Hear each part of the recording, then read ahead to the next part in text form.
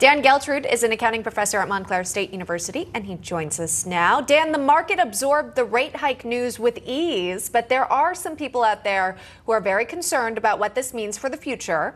Kevin O'Leary, you might know him as Mr. Wonderful from Shark Tank. He talked about what the rate hike could mean for regional banks. Take a listen.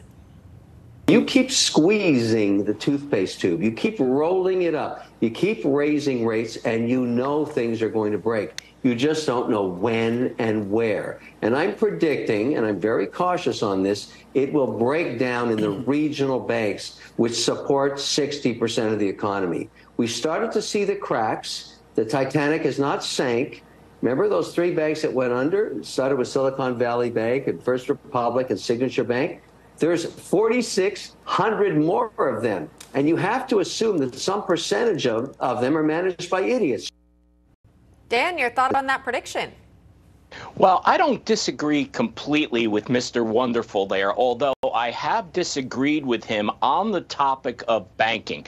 When those banks were getting in trouble some months ago, Mr. Wonderful was talking about how we don't need regional banks. Let them fail. I disagree completely with that. I think at the time the government did the right thing by stepping in. Now, as interest rates continue to go up, yes, there is going to be pressure on a lot of banks. And yes, that is going to impact mid-sized to smaller banks.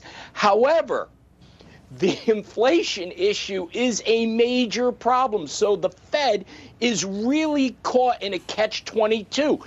Do we put more pressure on the banks, knowing that we could see a number of them fail, versus dealing with inflation that simply is so stubborn we can't get rid of it completely at this point?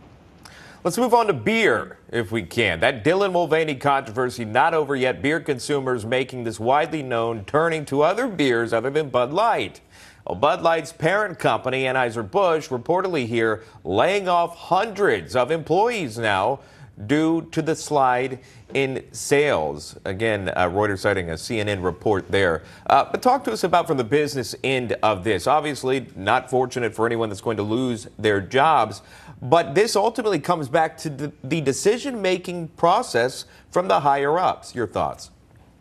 This may be the greatest example of all time related to know your customer. Now listen, this ad that they ran and this campaign may have worked very effectively in other areas, but Bud Light simply missed completely who their customer base is, and that customer base voted with their feet. They simply stopped buying the product.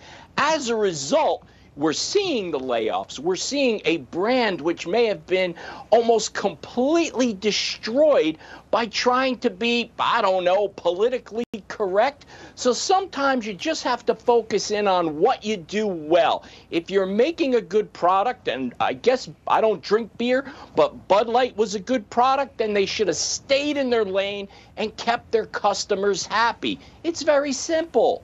They're still paying for it, Dan, and people are not forgetting this decision. We'll see if something might happen in which they turn it around, really acknowledge why so many customers were offended by that ad. It hasn't happened yet. Dan Geltrude, thanks so much for joining us today. We appreciate it. Thank you.